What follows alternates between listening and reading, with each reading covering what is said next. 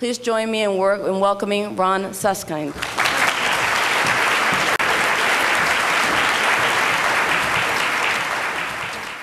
But let me tell you sort of how this book started and how I end up where I am now as an enemy of the state again. Actually, the White House didn't like the book. I don't think that's any surprise. You know, again, I come from a school of reporters that sometimes when you get the goods, you know, it's like kicking a hornet's nest. The hornets come after you. Often shows you did something right. Nowadays with the blogs and a lot of sort of political media practitioners taking sides, it's a little more complicated. But, you know, so my trip here today is actually being sponsored, I don't know if I told you, by the Federal Witness Relocation Program. They'll never find him in Miami. No, I don't mean that. So this is a journey. This book here, this book, is a cover when you buy it. I took the cover off. It starts at a kind of starting point. You know, when you're writing books, you got to kind of say, where do you begin? You know, the starting point is always a bit of a fiction anyway. Whatever begins anywhere. You know, what comes first? There's nothing new under the sun. We've been as we are for thousands of years doing mostly the same things. But you got to pick a moment. And I pick August of 2007 because things are happening in terms of the key actors of the moment. At that point, on August 1st, Barack Obama, 07 now, is 30 points behind Hillary Clinton, and he's very tetchy, and he's kind of not the guy you know now. He's impatient. It's like, oh, I got no chance. What am I thinking? He sits down with an economic team, because he is running for president at that point, albeit, you know, an oddity, a great speaker. Yes, we know that from the 04 convention, of course, an amazing speech. But, you know, it doesn't seem like he has much of a chance. He's got a funny name. And he's sitting with his economic team, and they brief him. And it's a pretty interesting team already. And through the campaign, just to telegraph a little bit, he had a pretty extraordinary team of advisors. A lot of them didn't make it into the White House, which is a theme of the book. But this team sort of advises him, says, Mr. President, at that point, Mr. Senator, they say, Barack, Senator Obama, the economy looks okay with these numbers like GDP and unemployment, but inflation, but these yardsticks don't really tell the story. Because, you know, it's almost like, you know, the core of the economy is a little rotted out, filled with debt. It's like a house with the cross beams starting to give. And there's a fresh coat of paint on the house, Mr. Senator, which is debt. They're living on debt. We've got higher percentages of debt, more than GDP, 120% of GDP than we've ever had. It's usually about 40, 50, 60%. So this is where much of American life is being housed economically, in these rickety shacks. Fresh coat of paint, but rotted underneath. One strong wind, they're going down. That is interesting. He sees it. 4 days later, other part of the opening of the book, I won't read it to you, but I'll just kind of riff it for you, it's his 46th birthday, Obama's 46th birthday. And there's a character in the book who calls Obama up on his birthday. Now, Obama is down in Atlanta. He's speaking at the Southern Christian Leadership Council, Martin Luther King's organization, at a big do they're having. Of course, he's going to summon King, as he often does in these days, his hero, obviously a real American hero for many people. And he gets a call, an extraordinary call. It's from a guy who's a big fundraiser of his. He's kind of leading the Wall Street fundraisers. A guy named Robert Wolf. He's the head of UBS in America, a real Wall Street titan, a big guy. And he's out raising a lot of money on Wall Street for Obama. He's like, you know, he's the tumbler.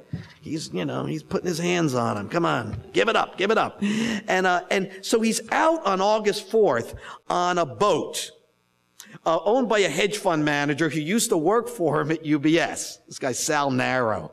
A lot of them are ethnic guys. And, you know, Wolf is a Jewish guy, played football. Narrow's an Italian guy, played football. And they're on this boat because Narrow runs a big hedge fund. And the boat is a 110-foot Lazara. Now, that's a boat. It costs about $9 million. It's got 4 staterooms, a library, and a desalinization system on the boat. So you can go across the Atlantic on this baby. Right. Some of you have boats like that here, being informed? Show of hands.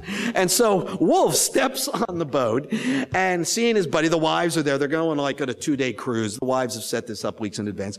And Narrow's having a meltdown, screaming into the phone, things that I cannot say to a family audience here, because his hedge fund is melting. It's the first real shock in terms of the global economy going south. You know, people have worried about this for a while. The way debt gets packaged, the great giant debt machine, it had built into it kind of, flaws. People knew it would catch up with us eventually. They feared it. Well, Sal Narrow's getting the first shock. You know, if there are cardiologists in the room, this is the first moment when someone goes, was it an egg roll? What did I eat, honey? What did I eat? So, Narrow sees it. He says, the whole thing's collapsing. Wolfie, they're buddies. Wolfie, this is the nightmare. It's coming. Lays it out. Wolf is a former trader. He's a Solomon Brothers. They talk trader to trader. And Wolf sees it. The whole thing's coming apart. He goes up to the flying deck of this boat. It's got like 4 decks. And on the top is a pool from the flying deck. And he calls up Barack Obama for his birthday. Hey, young man, how are you? Happy birthday.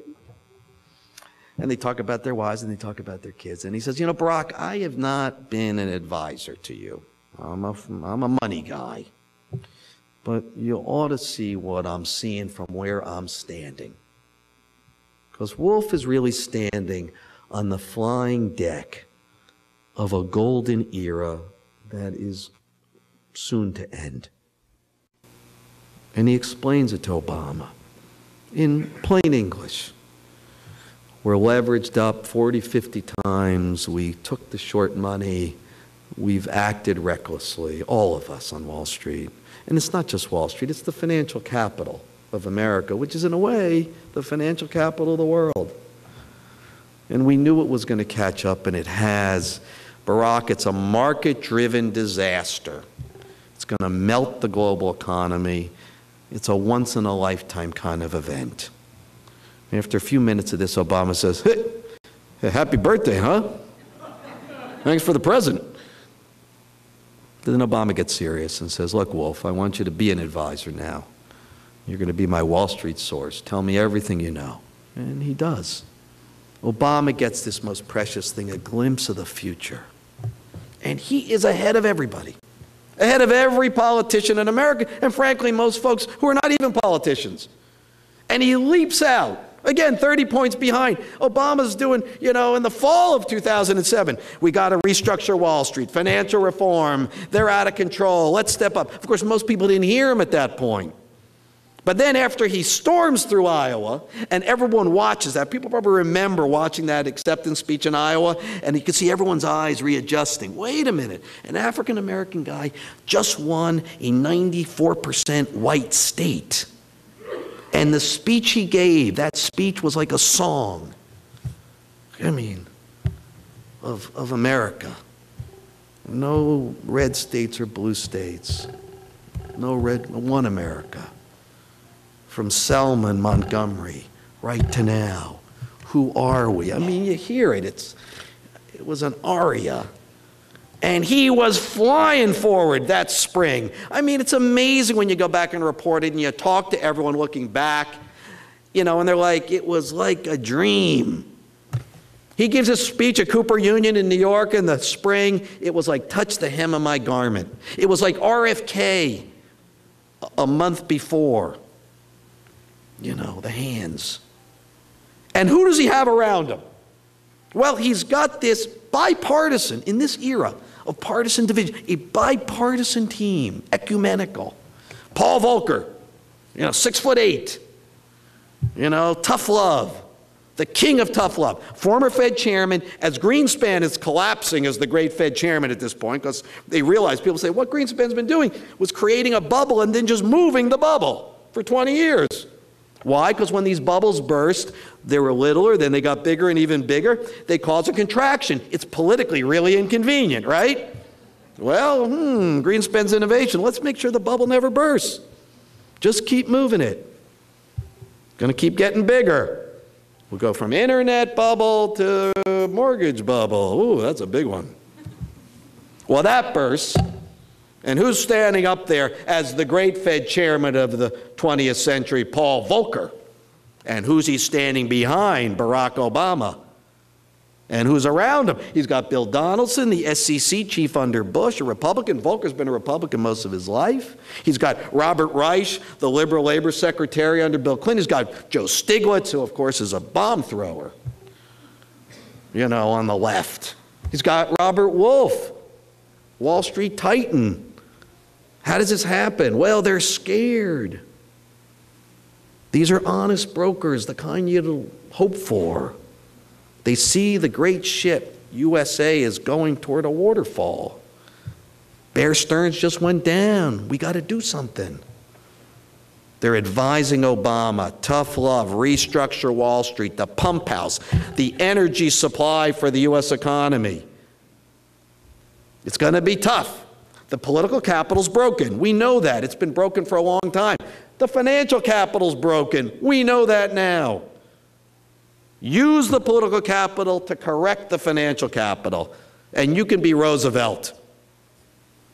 Restore the Roosevelt to Reagan standards of the prudent men, the tough love, tough rules with teeth. It wasn't regulatory discretion. That's now. Law, legal, illegal. Like a brick wall. So what happens? Well, the guys on Wall Street take one look at this scenario in the summer of '08 and said, oh my God, if this guy gets to be president, this Obama, with this team around him, we on Wall Street are toast. We got to do something and fast. Now, Wall Street understands strategy and tactics. So they said, we got to get our team in the key spots if this guy gets elected. And they move forcefully and quickly. Team Rubin, I call them. Bob Rubin, former Goldman chief, Treasury Secretary under Clinton, godfather of this whole group. And at this point, the Citigroup chairman, he and his team move. It's like a Panzer division. They get Larry Summers, former Treasury Secretary, former Harvard president, and a lovely, cuddly kind of fellow. God. They go, and Larry basically is going to be the linchpin. This is clear. And so one of their friends gets a big job in the summer. This guy, Jason Furman, Austin Goolsbee, also part of the original team. Very dynamic, ecumenical, follows the data, very interesting economist. He gets pushed out. A new guy gets put in. He's kind of a Rubin guy. And he basically says to Larry, I can get you to the table in the summer of '08. And then you got to do the rest. Ooh, not a problem. Jason, you get me to the table. I know what to do from there. And he did. By the time the election arrives, Team Rubin is ready. Now let's talk about our main guy, though. Because this is not about the advisors. We only care about the advisors insofar as they give us a glimpse of the leader. That's who we care about. He's the central actor of this period. It's hard not to feel sympathetic toward Obama, and I exhibit a lot of sympathy in this book, despite what some of the earlier reviews may have suggested. I try to do that with all my characters, through all the books. Know why they do what they do. That first book, Hope in the Unseen, that we were talking about, is where I follow a kid from a blighted urban high school to Brown University. I spent a lot of time with gang leaders and things like that. I was in some pretty tough corners of America. And I found that I was judging them, or the pastor at the kids' church, who was kind of a scoundrel. You know, he had a Rolls Royce, and it was the poorest section of Washington and all that. But you know, I started to think more clearly. I said, look, if I'm judging this man, and swiftly and maybe harshly, it's because I don't know the good enough reasons for what he does. And this is what I call my good enough reasons rule. People do what they do for good enough reasons. Good enough that intent flows to action, the thing you can see. Know those reasons. They may not be your reasons or mine, but they're good enough. If you can know them, you can know a person almost as well as you can know another, even if it seems you have nothing in common with them. The good enough reasons rule. I need to understand why these actors do what they do. And Obama, coming through the fall, he shudders. He gets a cold sweat. And how could he not? You know, the man had no experience managing anything. He'd run his one-man show his whole life. You know, in the Illinois Senate, one of Axelrod and one saying he didn't even have one staffer. He shared one with another legislator. He had half a staffer. And all of a sudden, he's on the top of a wave. And I was there with my wife, my beloved, on the last rally of the campaign. It was in Manassas, Virginia, right near where I live in Washington. 21-month run to glory, Obama. Extraordinary character. And this was his last speech as a candidate. You know, it was 10:30 at night. It was the night his grandmother died. He was hoarse. He was exhausted. There were 100,000 people in a field in the middle of nowhere, 4 miles from where 147 years before the rebel yell rolled across these hills to start an earlier chapter in our long American experiment, often troubled, but forward-moving still. And now a black man, an African American, steps up on that stage. And I can hear that noise, the cheer. I can hear it now. Everyone was there. It wasn't just professionals from Washington like me. It took us 5 hours to go 20 miles. It was people who can't afford to live in Washington, in trailer parks in Northern Virginia, African American, Latino American, Asian American, and guys with cat diesel hats and pickup trucks and gun racks and Confederate flags. They were there. It's hard not to feel a kind of ennui, a loss. What was that? We were part of it, right? People painted their yearnings on him. Of course, how could we not? People were terrified. He seemed to be able to be a vessel for those hopes. The next night in Grant Park, the night of the election, well, that speech was a little different. That was kind of flat, remember? Good speech, fine. Already, Obama is stepping away. Waited for this his whole life. Wrote his autobiography at 33. Already saying to Axelrod, no fireworks, too celebratory, no fireworks in Grant Park. Gives the speech. It's going to be tough. I don't want you to expect too much. It's kind of what the speech says. And then he walks off the stage, and Michelle's waiting, and she puts her hand up for a high five. It's her moment too. And he grabs her hand and pulls it down and says, not tonight, not tonight. He's got to own Washington, tame New York, save us from what could be a depression. Wow. But something happens after he does sort of the same thing on Inauguration Day. That flat inaugural speech, not an inspiring speech.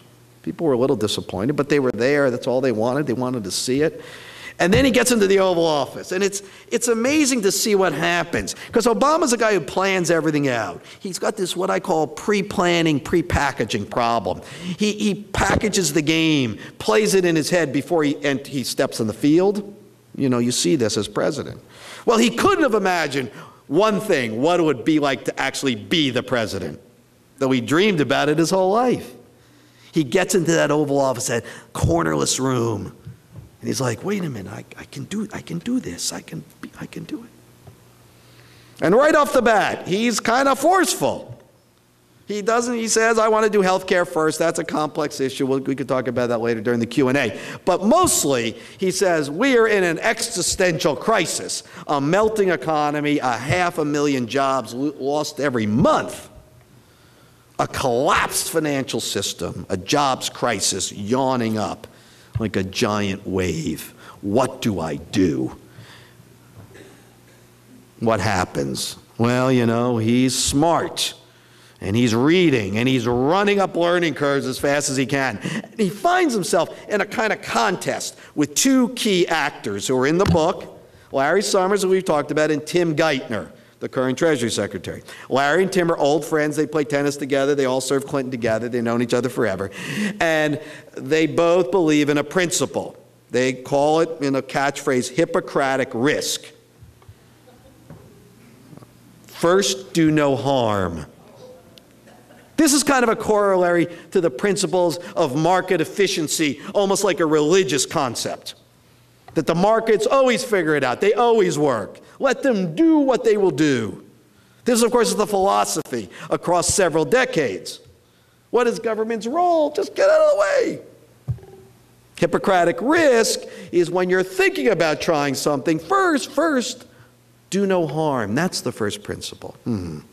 This is a very tough rhetorical position to challenge. But Obama tries it. He's reading Krugman, like you are. He's reading it in the newspaper. Has Krugman put out a paper on this stuff? Can I get the paper? He's like self-schooling. Why? He wants to be able to challenge Larry in the debates in the White House. Obama thought he would oversee the policy process, and instead he's just the guy at the table of the Larry Summers Debate Society. Obama, you know, you sit there. And he comes up with it. I want to be Roosevelt. So what does he come up with? Catchphrase is pretty simple. Anyone can understand this. I want to be like Sweden and not Japan. Now, what's that? Sweden nationalized its banks. They had a big bubble, just like we did. The bubble burst. They tried to bail out their banks. It didn't work, and then they nationalized them. They're like, wait a minute, you guys are not even bankers anymore. You're like casino operators. You got to be bankers. We're going to kill off wild speculation as the business model of the banks in Sweden, and we're going to restore the prudent men, boring spine of the economy. It's going to be 363, just like it was. You give them 3% of their deposits, you lend it out at 6%, and you go play golf at 3 o'clock. I don't know, do they play golf in Sweden? I don't know. Whatever they do in Sweden at 3 o'clock, that's what they're going to do. Or Japan. Sweden roared back once they did that. They got right out of their recession. Japan, no, the banks are special. The government will support them in whatever way necessary, with whatever money they got. Bailout after bailout, and that created 2 decades of stagnation in Japan, just like we have now. We're just in year 3 now. Obama gets it. Geithner is challenging him in the meetings. No, Mr. President, these analogies, they're not quite, some caveats. No, Obama, I got it. Caveats. I think the concept's clear. I want to be Sweden, not Japan. And that's what Obama wants to do. Even Larry Summers, who is an ambitious man, sort of says, oh, I think the president made a decision here. I'm going to go on his side. And he does. Usually Larry and Tim are together. Now they're apart. Obama's rising to his historical challenge. Big meeting in March, in the book. It's reported like a scene out of a movie. Everyone cooperated with this book, as you probably have heard. Everyone's taped. Thank God. And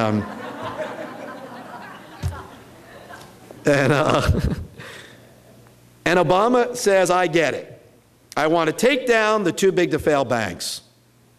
We don't need them. You don't need a $2 trillion bank to make money. That's caca. And these banks are unmanageable. And what's the real fear? The real fear in the economy is we'll have another Lehman-style disaster. Uncontrollable, freezing up the global credit system, which is busted. We know that now. We go through it every day now. And killing off that fear by showing government can do something right to step up, well, that will free people. himself, to feel more confident, to invest, to grow, to say things are going to work out up ahead. That's what we need. He gets it. Geithner basically looks at him and says, that duly elected leader doesn't know what the hell he's talking about. And I am not going to let it happen. That's what he does. You know, Geithner was there in the previous fall with Hank Paulson and Ben Bernanke. None of these other people were. Sort of like Geithner's 9/11 moment. I was there at 9/11 when Lehman failed. That's the economic equivalent. You guys weren't. This won't work. So what does he do? Well, in a big giant meeting, the president says, Tim, you want to do your stress test, which is a thing where support the banks, it's just like Japan basically, but I want an alternative. And what it comes down to is boiled down, I'm just going to take down Citigroup, the biggest of the offenders.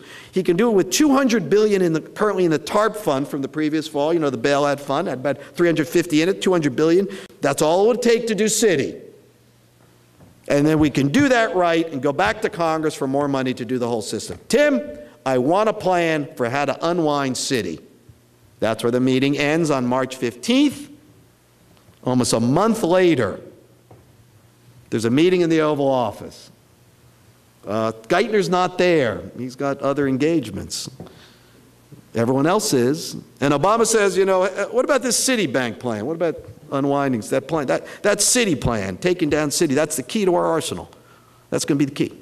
Now, at this moment, Christina Romer, chief of the Council of Economic Advisors, looks over at Larry Summers, and they look back and forth nervously at each other in the Oval Office. And she's like, do I tell him or not? And she says, he's the president. He ought to know. Mr. President, not to tell you this, but there is no plan for Citi. They just didn't do one. Well, there better be. He's upset. At this moment, Christina feels Rahm's eyes on her. You know, one of those things, you know. I'm looking at you. Rahm Emanuel, you know him, right? The guy with, you know, he's missing the middle finger, that guy. Obama had a really good line about that when they're in Chicago together. There's some testimony on like 04, and he's talking about when Rahm lost his finger in some kind of, I don't know what the accident was. And he says, you know, and when he lost that middle finger, he was rendered mute at that point. Gotta like, the guy's got great timing. Obama's got terrific chops. Well, Rahm, you know, he's chief of staff. He's like, meeting ends. Rahm and Larry, they both served Clinton together, known each other forever. They huddle. And Rahm is livid. And Larry Summers is seeing Christie another 15 minutes later. Says, oh, Christie, Rahm is pissed. You know, that you would say that. He said, I can't believe she said that about the Citibank, no Citi, without Tim there to defend himself. And Larry says, but Christie, I defended you. I said, but Rahm, she's right.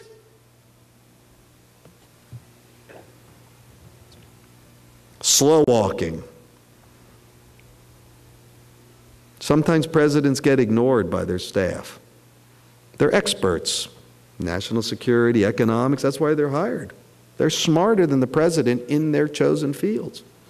But the way our system works, pretty much for every president, was when the president makes a decision.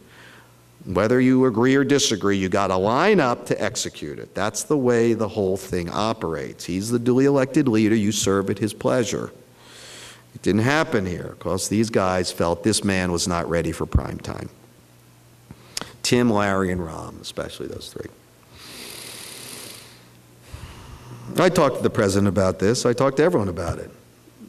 I said, what did you say to Tim the next time you saw him? This is arguably the most important decision you made in your early presidency. Clearly, you were agitated. He says, well, I'm not sure if agitated is the word I'd use. I'm like, pick any word you want. What did you say? What were you feeling? And he talked about they were moving slower, the bureaucracy was moving slower than I wanted, and these things are hard. And what happened here is that Obama kind of got the wind knocked out of him. And you see it through the year as we go through the book, and you know, where you see him starting to waver. losing that preternatural confidence. It's really the core of what got him elected. That ability to stand up straight and tall and make his points clear as an unmuddied lake. I can handle it. Just trust me. I got judgment. Hillary may have experience. Remember that debate, experience versus judgment, Hillary versus Barack? Hillary said experience. Obama said judgment. I think if Obama was standing with us here on the stage, he'd be like, you know, experience is also kind of important as well. He didn't have any.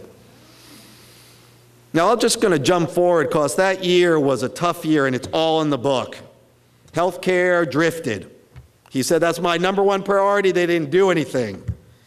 They gave it up to the Senate, to the Tea Party. Then jobs. Clearly, the stimulus didn't work. That was clear by the spring. It wasn't big enough. Should have been almost twice as large. Bad analysis. They just blew it. You know, it's not like it was unknowable, but this is a financial recession. It's not like the recessions from the 80s or earlier recessions. When there's a financial crisis attached to the recession, it takes longer to recover and it's harder to recover. It means you need more money to throw on kindling and get the logs lit in terms of stimulus. They didn't do it. They knew that. But here we are, meeting after meeting, and you've got some people saying we got to be deficit hawks, Mr. President, and others saying we need stimulus, and he simply couldn't make the tough call. All the way through to when Scott Brown, Massachusetts, wins a surprise, and Obama loses his precious supermajority in Congress. He had that extraordinary opportunity. And he goes to his staff, dispirited, in January of 2010. He says, I've lost my narrative. I have no narrative. That's like someone saying, for Obama, saying, like, I've lost my identity. And all of a sudden, there's a bit of light, a change. A shadow chief of staff, a guy named Pete Rouse, a top advisor. He was a brilliant guy. He served Obama in the Senate as his chief of staff, former chief of staff to Tom Daschle, the majority leader. He's kind of Obama's inside guy. He's been watching all this for the first year. He starts writing some memos that are in the book. And the memos are very tough-minded. Rouse is good at this. And he basically says, look, Mr. President, when the Treasury Department or the economic team disagrees with one of your decisions, they relitigate the overall policy, meaning they ignore you. And even when they are forced to accept your decision, they often slow execution. They slow walk it until nothing happens. You need to establish accountability. You need to own this building. Basically, you need to kick some butt. You are the president. And these memos, stretching through 2010, kind of form a blueprint that means most of the staff he brought to Washington out the door. And I'll just finish by saying that Obama, well, you know, I went into the White House after this long reporting period, and I sat down with them. I said, here are the goods, here are the disclosures, here's what I got. And they're like, oy, oy, oy, oy. I'm sure that's not a quote, so don't quote me there, but it's very similar. And I'm like, they're like, but look, this is past tense. The president has grown. This is after the midterms. You know, Obama got shellacked, but he looks back and he says, I got a hit that clarified things. He gets out, he does the Bush tax cuts, he says, I don't agree with that, but I got $500 billion of stimulus for it. He's kind of taking control. There's no doubt about that. Stuff he had Biden, used to have Biden do, he's doing himself. You know, I'm going to broker this deal with my own hands. And then he gives that great speech in Tucson with Gabby Giffords. I don't know if you saw that, but it was, you know, a thing of beauty. It was the last time we had a guy who could do that. I mean, really something special. And that's what Obama thought he'd do more of as president, bring us together. Didn't have much of a chance for that. And then when I'm interviewing him, he's got bin Laden in the crosshairs earlier this year. He's got a new staff. He says, I got the staff I need to be the president I need to be. I learned hard lessons, you know, often against my will from these difficult times. And watch me now. That's where the White House was in the spring. They were ready to own all the truths in this book. And then the debt ceiling thing hit at the end of the summer. All of a sudden they said, it seems like that third act of his resurrection, well, it seems like it's all act two, the disaster. Nothing's changed. And that's why they attacked the book. It's expected, it comes with the territory. But then the question goes back to Obama more than ever. It's not his staff, it's him. Can he grow? Can he rise? Having said that, I will just finish with saying I don't disbelieve Obama. You know, in that final interview, he's quite open and searching and thinking out loud. You know, we've had this battle. We have two capitals. We have really since the beginning of the Republic. New York and Washington, the financial capital and the political capital, have been fighting it out for primacy, for direction of the great experiment of the ship of state. You know, Obama says, I'm ready. I'm ready to be more Rooseveltian. I'm ready to do things that will be of historical note. He says it in the interview. Paul Volcker, who's a hero of the book, he's all over the book. You know, he's like, first do no harm. What, are you kidding? Yeah, when I was choking off money supply in 1979 to kill inflation, you know how many people said first do no harm in their own crazy way? If I'd listened to him, I wouldn't have done anything. He's clear. If you're going to do something bold, you're going to do some harm to someone, to existing constituencies and interests that have profited from a broken landscape that you're hoping to change. Yeah, they're going to feel some harm. Now you got to decide, is government's role to soften the blow for those people or not? That's a different issue. But first do no harm. What, are you kidding? The whole point is to take a stand, to change the course. Not to just balance interests like on weights and measures on scales as they exist now. Wall Street is extraordinary might. Those who've made good in the last 30 years have more financial clout than they ever had since the Depression. Put that on a scale. And forget one man, one vote. It's now $1, one vote. Especially after that Supreme Court ruling, where essentially corporations are now individuals. You can contribute as much as you want, as long as money is considered constitutionally the same as speech. How did that ever happen? You can't stop it. Well, that's where we are. If you're just going to balance those things on your scale, you're basically going to get the same path from which we've come. It'll be the same drift. Do you think something like Occupy Wall Street, which I've been very fortunate to be a part of and encourage everyone to support, is that something that establishes a constituency for the kind of actions that you said he was reluctant to take? Yeah, absolutely. Occupy Wall Street is just, it's fascinating stuff. And I think it gets right to this issue that our other questioner asked about, is that people see the political process as gridlocked. And that's when you get the Tea Party, too. They're kind of distant cousins. They don't agree on much, but it's not that different. Like, I don't know, do something. Take to the streets. When people start taking to the streets, it means that they're trying to find an alternative to what seems like a political system that's not meeting their needs. This is the way when it happens. It happened during the Vietnam War, not that different. And I think that when that occurs, it shows a kind of health in terms of the way public life gets conducted. Yeah, and they are having effect. There's no doubt about it. It's interesting because you see again and again something that I find in the book, Obama having to be kind of dragged, kicking and screaming to do a lot of things that maybe even he seemed to have promised early on. And there's a lot of that in the book. He's kind of a little bit of the reluctant president here. And the Occupy Wall Street guys are going, come on. We're trying to carry forward your oath in terms of what you said that got you elected. But you can see the conflict. Talk is cheap. Can you do the walk? And there are a lot of things in this book that Obama says he wanted to do in meetings. And he was kind of talked down by Larry Summers and Tim Geithner. Tim's still there. And it's stuff that Occupy Wall Street wants to do. I'll just throw one out, because it's gotten some publicity because of the disclosures in the book. The financial transaction tax. Okay, this has been around for a long time. Basically, it says if you don't like something, tax it. It reduces it. You tax transactions. You try to at least tamp down the wild speculative model that has moved our financial system away from real investment. You know, remember Warren Buffett and Peter Lynch and that whole era in the 80s? They were up against Mike Milken and those guys. They were early financial engineers, right? There was a battle was starting then. Buffett, find inherent value, you know, something intrinsic, buy and hold. What, are you kidding? Hold it as long as just don't and look away. Don't even go and look at the stock page. Peter Lynch, too. Remember Rand Magellan? His thing was, I talked to my wife today. She bought something she loves. I'm going to invest in it for Magellan. What was that was about? It created a great participatory energy to the whole thing.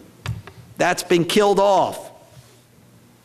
You know, the financial transaction tax, and it'll kick off $150 billion a year. Seems like a no-brainer, right? Obama wanted to do it. And at one point, Larry Summers, who doesn't believe in these sort of market interventions, turns to Peter Orszag, who was the head of OMB, and he says, I'm not letting him do it. He doesn't know what he's doing. It ain't going to happen. It didn't happen. Talk is cheap. The question is, what will Obama do? People are they've shorted his rhetoric. Questions, other ones? Go ahead. Yes. You mentioned that the new court decision that speech is money, or money is speech. And it's my understanding that not the bulk, but the primary support that Obama got financially in the election was from Wall Street, financial, banks, and so forth. So how much of that played a role in his decisions, and how much do you think that's going to influence him going forward? That's a great question. So you're jumping ahead of me. You're sort of answering that. You're getting right to the core issue here. You know, because both Romney and Obama are raising money pell-mell on Wall Street. Obama raised a lot of money in 2008, but again, he raised money then when those guys were scared. In a way they haven't been scared since they were in 3rd grade, most of them. That was good. Fear was good. Then it passed. Tim Geithner says, let the banks earn their way back to health, and the bonuses, boom, wowee. Once the bonuses came back, there was no way you were going to get them to do anything. You'd have to basically wrestle them to the ground. But, you know, it gets right to this issue. You know, you make choices. Choices matter. Part of me saying, I don't know, I mean, obviously I'm not a presidential advisor, but people do ask, why didn't you say, I don't want their money? Obama, I don't want Wall Street's money. I don't want it. I am the president. I don't need their money. I have the bully pulpit. I've got the best stage on the planet. Why do I need their money? For what? But, you know, you take the money, you lose the ability to summon moral outrage, kind of. That's the problem. And they know that, which is why they're standing there with their checks for you. You know, I think what happens is that in some ways the transparency we see now is not necessarily the best thing in the world. When you get a lot of these guys in private, which I do sometimes, they're like, oh, my life is a nightmare. And I wish I could be like a grown-up and follow the stuff where it leads. They know right from wrong, you know, but also, you know, they profit from often not exhibiting that in public. You know, I mean, part of what the moment demanded was that Obama did have a chance to really call them out. They were scared in those first 6 months of 2009. And interestingly, this is something I think would hearten you if you're a Republican, is that what I found in the reporting is that you had both Republicans and Democrats coming to Obama saying, step up, especially on financial restructuring. It's an amazing moment I found in the book, because at the end in the reporting, I was talking to Rahm Emanuel. He's like, I gave the president good advice. He didn't always heed it. And so I said, well, give me an example. He's like, well, after Tim Geithner's stress test, basically Japan, after that pretty much was underway, we knew the banks were going to go and make a lot of money. But before they did, I was getting Republican senators in the spring of 2009. It's fascinating. Richard Shelby, others, you know, conservatives, going to Rahm Emanuel saying, let's do it now. Let's just get it over with. Tough financial reform, even restructuring. Yeah. Republicans and Democrats together. Because, you know, there's a lot of political capital to harvest, right? You know, there were buses going to the AIG executives' houses with bullhorns. Remember? And they were out in front of the Goldman Sachs lobbyists in my town in Washington. People were outraged. So the Republicans said, look, there's a lot of political capital here. We just want to get a piece of it. So they go to Rahm. Rahm goes to the president, a big meeting in the White House, and he says, Mr. President, an extraordinary thing's happened. You know, this is bipartisanship. You keep talking about that. I've got Republican senators coming to me saying, let's do it now, let's be tough. And he says in a phrase that I'm sure a lot of you will like, he says, Mr. President, now's the time for Old Testament justice. Bingo. Now Obama, it's interesting, Ron, you betcha. But then Tim Geithner and Larry Summers say, I don't know. That sort of action, first it'll take longer than Rahm thinks to do financial reform, and it'll create regulatory uncertainty and overhang, caution. That's what he went with. But Republicans and Democrats were together. In crisis, they tend to be. The problem is we don't want to have to wait for another crisis. Okay, you. Could you say something about the relation of Hillary and Obama? Yeah, you know, Hillary, Barack, Bill, I mean, what a trio. Just as a narrative writer, I mean, you wait your whole life for, you know, for a cast of characters like that. And Hillary and Barack have Barack, I shouldn't call, he's the president, sorry. They have a very complex relationship. I think there's a lot of frankness in it. You know, Hillary is tough. And she is experienced, and she's a very good negotiator, which he's not that great with. You know, Hillary, she can take the knife out.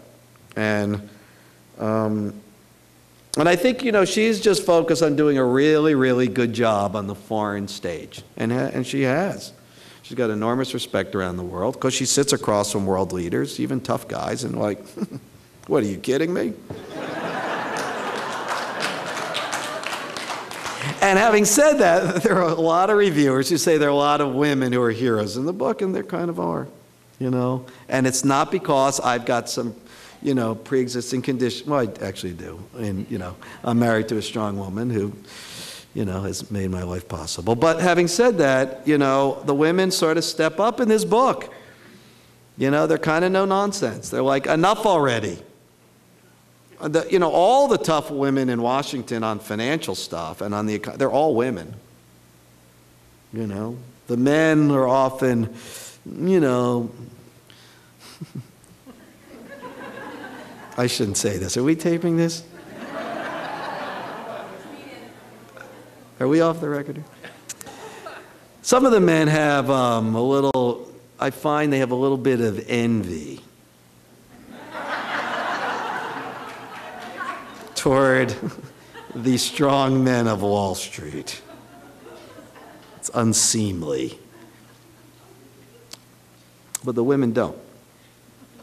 And the women basically time and again, whether it's Brooksley Born or Sheila Bair, you know, she's in the book, she's tough. Of course, Elizabeth Warren, whoa, she's in the book. She's the opening scene in the book, and some reviewers said this was Suskind was doing a setup here. Why? Because Warren was speaking in the fierce tones that people thought Obama would embrace.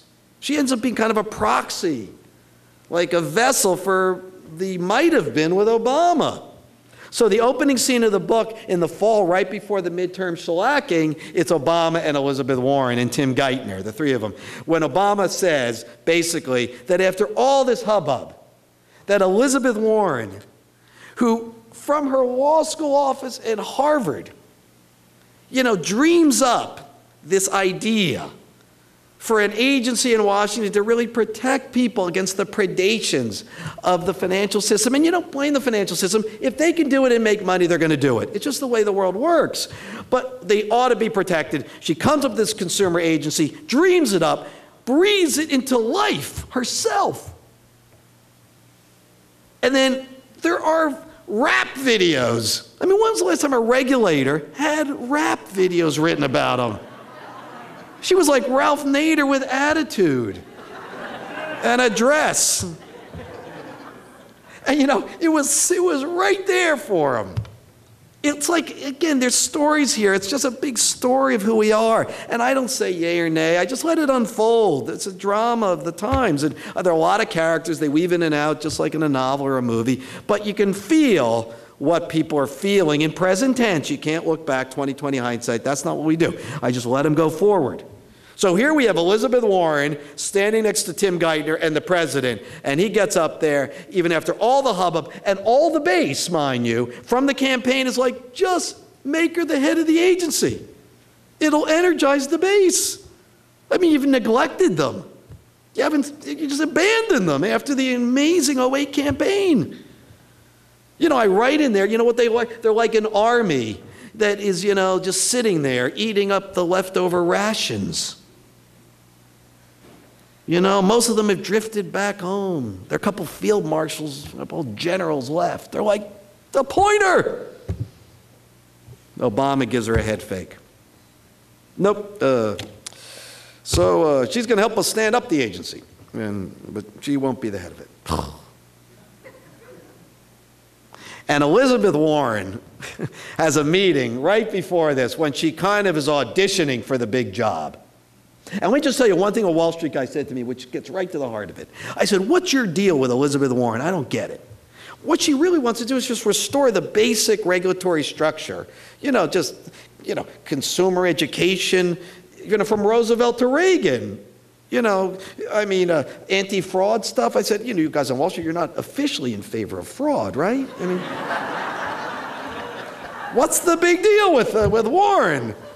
Well, it's not that stuff. That's just, you know, no, it's not that at all. This guy says, very self-satisfied guy, but it was late at night and he was feeling he's ready to commit some truth. No, it's not that, Ron. It's that she's playing on a cultural landscape that Obama used to play on as to who we ought to be and all that stuff. We thought Obama would do that, but he didn't. No, she's doing it. But look, if she gets that job, here's the problem, is that she'll get replicated by 1,000. That the financial crisis would have created one actual innovation.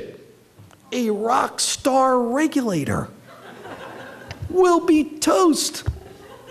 Really talented people will go down there and they'll want to serve their whole life in public service under her. Oh, instead of waiting, oh, when's my lobbying shot coming up? Oh, let me check my watch. Oh, I get to leave government and make 18 times what I used to make unwinding everything I did. No, we can't let her get the job. We got to kill her. They did. But right before, this gets back to the women, right before she's auditioning for the job in the White House, and she's going through advisor to advisor. Now, Axelrod and Valerie Jarrett, they wanted her for the job because they said this will energize our political team, our army. But Larry Summers and Tim Geithner, no. And finally, she sees Christina Romer, okay, woman to woman. I love this. And Romer's on the way out the door, and she's the one who's been pushing for more stimulus, you know, for Obama and to embrace sort of moral action in, you know, do something. We have a jobs crisis. But Romer's leaving, and she's a little skeptical even about Warren herself, because Tim and Larry are so forcefully opposed to her. So Warren sits with Romer, the two ladies in Romer's office, and Warren makes her pitch. Here's what I want to do. She wants to start right off the bat, even before she's confirmed, to have like Procura hearings. I can get a room in Washington. I'll call the Wall Street guys in front of my committee. I'll tear them to shreds. We'll set the dialogue. We'll create it. And finally, Romer looks at her. And she's sitting there. She's like, God, you know, I'm with you now. I'm with you. You count me in. You know, but she says, why is it always the women? You know, we're the only ones with any balls around here. You wait your whole life for a quote like that. Okay. I'm just going to finish up quickly with a little thing that I do think about along with my big basset hound friend Sam Irvin. And it's something that's sort of interesting. The first book that I talked about, A Hope in the Unseen, where I follow my young friend from the blighted urban terrain to the Ivy League. Well, apparently it's Obama's one of his favorite books. And he's been talking about it, and we used to talk about it, and of course I've been talking about it for years. It was published in 1998.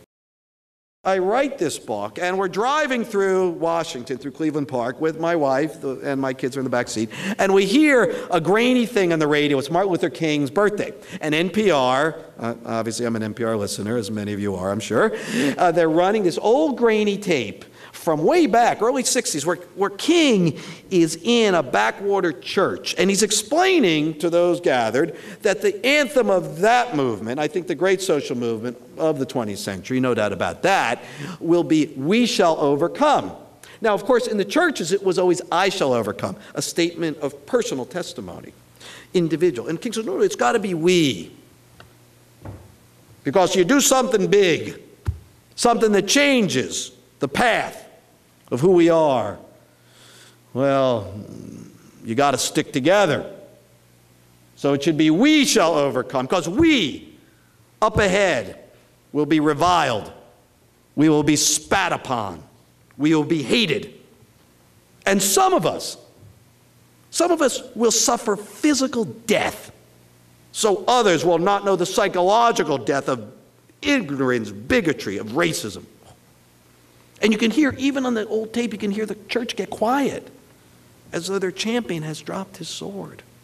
And you can hear King in a call and response responding. He says, no, be not deterred, be not deterred. He says, you see, and he says this amazing thing. He says, you see, the arc of the moral universe is long, but it bends towards justice. Oh, after all he'd been through already by the early 60s, and all he was certain and right was in store for him. The arc of the moral universe is long and bends towards justice, bends towards justice. And we're listening, my wife and I drive in the car, and we start bawling. And of course the kids are in the back seat like, ah! Dad's crying, what's it? My wife's like, it's progress, kids, it's progress, it's a good thing. But I thought about that for months after that, about the arc. It's running around in my head. And then it kind of hits me. That arc does not bend on its own.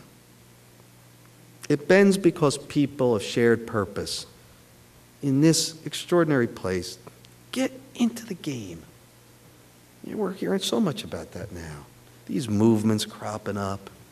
People saying, I got to do it myself. No one's going to do it for me. Be a part of the times in which we live. Be an actor. Don't just be in the sidelines. It bends because people of shared purpose grab it and pull with all their might. And what's hopeful about this is Obama does have this line stitched into the rug of the Oval Office. It's his favorite line. The question is, who will bend the arc? If he doesn't, someone will. And nights like this give me hope that there are plenty of people with plenty of strength ready to pull it with all their might. So thanks for coming out tonight.